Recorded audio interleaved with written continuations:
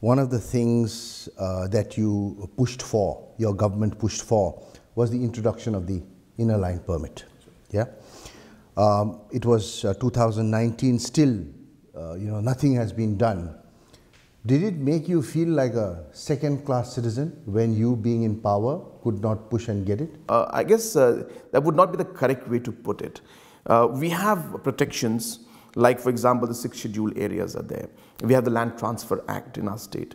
So there are very good mechanisms in place. So in this, the discussion is still going on, and I can understand that there are political challenges also all over. Hence, our desire to continue to push for it will continue. Watch the full interview with Meghalaya Chief Minister Conrad Sangma on Karma Conversations, premiering February 5th only on EastMojo.